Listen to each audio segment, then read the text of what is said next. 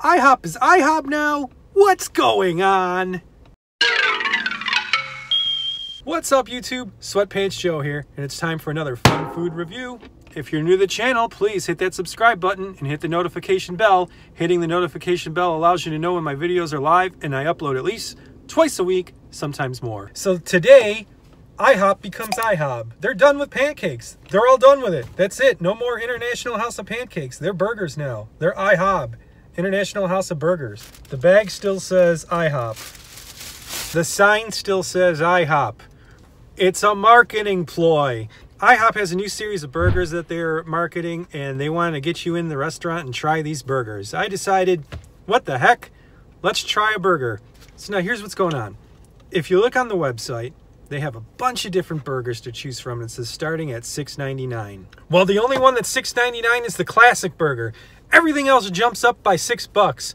Check this out as I scroll on my phone. You can see the next one, the Classic Burger, the same burger with bacon. You'd think bacon, maybe 30 cents a strip, maybe $1 for 3 strips of bacon. Oh no, $6. IHOb. You should change your name to IHOb BYOB. IHOb, bring your own bacon. That's absurd. $6 more for a couple slices of bacon? I don't think so. They had a bunch of other good burgers too that looked really good. So they had a mushroom Swiss burger. That was like $12. They had a Western burger. It had onion rings and barbecue sauce. It was $12. What would be on an Eastern burger? Anyway, I got the Classic Burger. Here's a shot of the burger.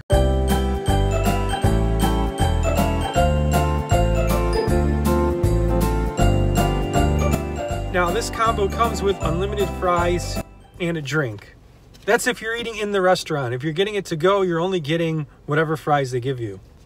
Because I want to eat healthy, I substituted my fries for a fruit cup. Fruit cup for the win.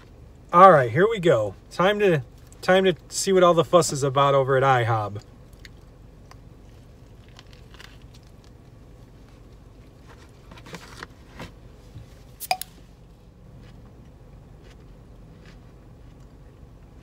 That was the first bite.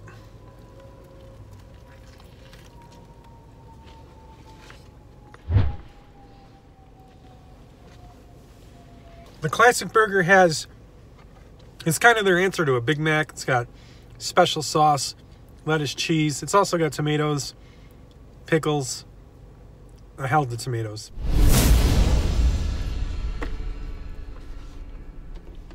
The burger itself is, I would say, just okay. I would put this on par with like the McDonald's Fresh Burger. I wouldn't even put it up there with one of those fast casual places like Five Guys. It's got the brioche bun, which is the 2018 fast food hot word there for your bun. But other than that, this is a pretty average burger.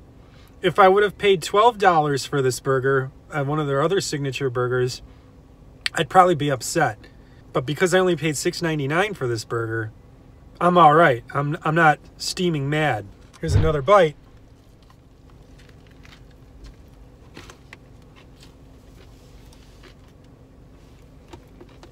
While the burger itself has the leafy lettuce that I like, it's only got one leaf. One leaf of lettuce. It's got enough pickles though. Yeah! And I love pickles. Now to rate this. On a scale of PU it stinks to sunshine, lollipops, and rainbows, this burger gets a meh with me. I'm just thinking of all the poor folks who are going to go into the IHOP and order one of those $12 burgers and they have to eat a very, very mediocre burger for that much. Honestly, guys, I haven't been to an IHOP in years. And the reason why is they're so overpriced. They're a little behind the times as far as their pricing goes. Now, normally you can get breakfast at IHOP, but you can get the same food at Denny's for like half the price. It's ridiculous how overpriced IHOP is. $6.99 for this burger and this combo, that's all right. I wouldn't pay any more than that. You can't convince me that those other burgers with just different toppings on it is worth a $6 price jump. There's no way that's possible. Do yourselves a favor. Just avoid this altogether. Throughout the city, I see the IHOPs closing down. There's a reason for that. They're all overpriced and their food is on par with other places that you can get way cheaper. IHOP, you failed. This is an epic fail. I'd stay away from IHOP.